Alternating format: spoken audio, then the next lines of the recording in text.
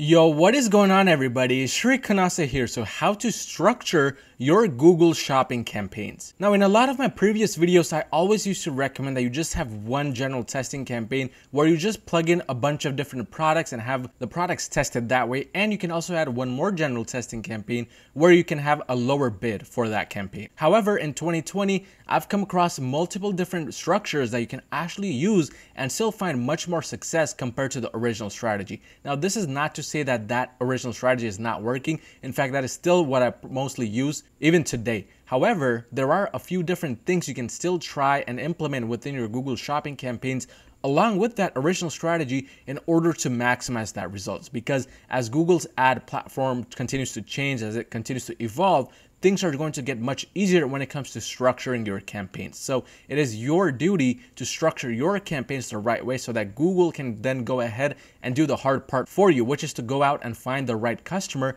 and then get you the sales. But by the end of this video, you're gonna know exactly how to structure your campaigns the right way. Without wasting any more time, let's just jump right into it and find out exactly what you should be doing. The first thing you'll have to do in order to structure your campaign the right way, however, is to destroy that like button down below for the YouTube algorithm. It'll take just 2 quick seconds. Okay, hopefully I've done that. But here is structure number 1. And this structure, I like to call it the niche down campaign. Now, exactly what is the niche down campaign? Within the structure, you're going to have multiple different general testing campaigns. And a general testing campaign is simply classified as a campaign where it's generally testing all of the products within your store. However, as the structure name says right here, this is going to be a niche down campaign. Within each new campaign that you create within the structure, if you follow it, you want to subdivide the products based on the niche. So for instance, let's say you sell within 3 different niches. You want campaign number 1 to be all of the products within niche number 1, campaign number 2 to be all of the products within niche number 2,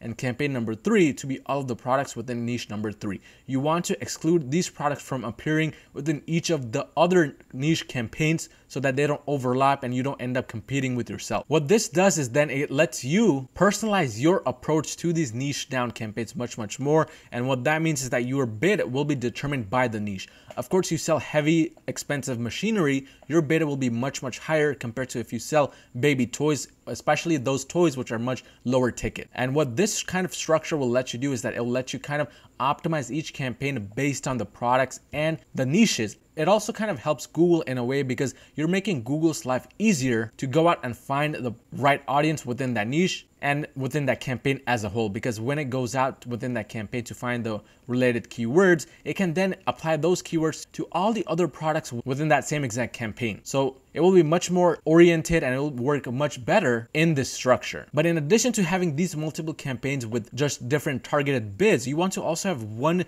general testing campaign with a very low bid. I normally recommend 10-cent bid, which tests all of your products, because this kind of campaign is something, in my opinion, that is still working really well. A lot of the products you'll find not working as good as you thought they would with these high bids. So in this case, what I've always noticed is that those products may somewhat end up working with the low bid campaign, simply because then when you have a low bid campaign, Google has no choice but to go out and find the right type of audience, and which is the most high quality audience out there. So these different campaigns will be working in your benefit, and the low bid campaign will really not be competing with any of these other campaigns, simply because this will be a very low bid compared to these other campaigns.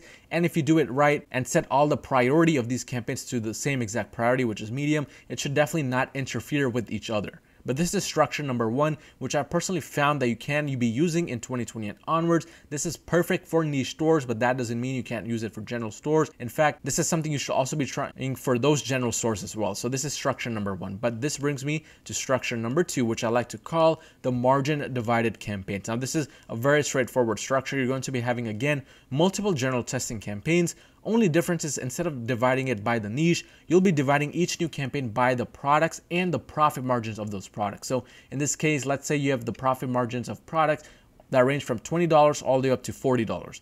you'll have one campaign with all the $20 profit margin products. Campaign number 2 will have $30 profit margin products, and campaign number 3 will have $40 profit margin products. That also means that each bid will be different according to each campaign. You can also try subdividing these products based on the product pricing, meaning all products that cost $50 have inside one campaign, all products that cost $100 have inside another. But I normally like to just subdivide by the profit margins to keep it nice and simple. However, when you add more and more products, this can get very difficult to manage. So that is something you definitely want to keep in mind. But again, when it comes to the bid, you can personalize it much better, and it will also help you get much better results compared to just maybe having it all cluttered up inside one general testing campaign. But this is not the only thing you want to be doing inside that structure. You want to also have one low bid general testing campaign, again with a 10-cent bid or something around that area, and this is going to be testing all your products. Remember to set the priority at medium, because otherwise it's going to start interfering with each other. And there's a formula that you can use to calculate the bid for each given campaign. I've released it in one of my previous Google Ads videos, which you can check out in my channel. The video was going over how to set up Google Shopping ads, but you can use that formula to definitely find the right bid for each given campaign. However, you can kind of also guesstimate the bid that you set. For instance, if I have a $20 profit margin product, maybe I don't want to bid anything above 20 cents to 25 cents. If I have a $50 profit margin product, I don't want to bid anything above 45 cents to 55 cents, maximum 60 cents. Basically, what I'm trying to do here is I'm trying to divide whatever my profit margin is by 100 to get my bid. But of course, if you want to go very detailed, you can use that formula to find the specific bid. However, you also want to note that the formulas don't always work the best, because Google isn't working on just any random formula. There's a lot of other external factors which drive your sales, which drive your traffic, which you want to keep in mind as well. But this is another structure you can use within your Google Ads account. And this brings me to the final structure, which I always talk about. And this structure is the all-in-one campaign. Now, this structure is very simple, very easy to manage, and something I still use to this day. You want to have 2 general testing campaigns within the structure, one campaign with a high bid, one campaign with a low bid. You want to have all products inserted inside these 2 general testing campaigns so that all these products get tested within these campaigns. Of course, you want to set the priority to medium for both so they don't end up interfering with each other. This is, of course, somewhat of a slower testing method depending on your budget. If you have a budget of $1,000 a day, this will be the best way you can go out and test all of your products. But even if you have a low budget, this is a much safer method, because you can easily go wrong with these 2 structures. Maybe you can choose the wrong bid. Maybe you can end up mixing up the products and these products end up interfering with each other. There are many things that can really go wrong with these 2 structures. So if you're kind of a beginner, you're not really sure what to do, I recommend structure number 3, which is just, again, starting these campaigns up and letting them run and then making other decisions based on the data you're getting. But now this is the most important part, and that is exactly what kind of structure can you be using? Should you be using all these structures at once? If you're, again, a beginner or maybe even an intermediate, I recommend structure number 3. However, if you're in the top intermediate level, maybe you're an expert at Google, you know what's up with Google, you can start implementing structure number 1 and number 2.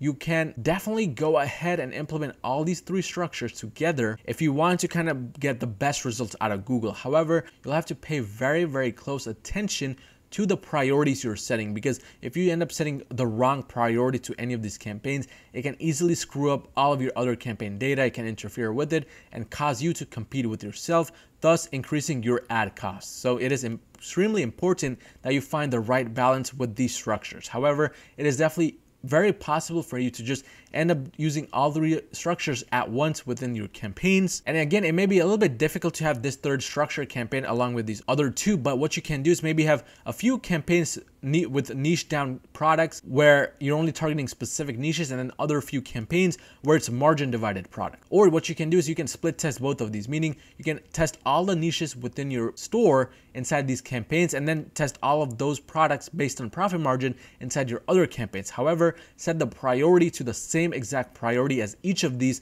in order to kind of prevent any type of interference. What this is going to do is that, sure, there may be just a little bit of interference, but it'll let you know whether the niche campaigns are working the best or the profit margin campaigns are working the best. You want to let it run for around a month or so until you get enough data. Once you have enough data, that's when you want to go in and shut off all the campaigns which are not getting your results, and you'll easily know whether it's the niche campaigns or the margin divided campaigns then you can just leave one of them running and then introduce the all-in-one campaign. So what you then do is start one campaign testing all of your products. Again, leave this going on for about a month before assessing the results, and you'll know whether the all-in-one campaign is going well or the other one, which was a winner previously. That is the time that you'll know what your ad account really works best with, and that is the campaign structure you really want to keep going with. But these are the 3 structures you really can start using from the beginning and then play around with once you kind of get the hang of it. But this was a quick video on how to structure your Google Shopping campaigns. If you found any type of value in this video, smash that like button and smash that subscribe button, and I'll see you guys next time.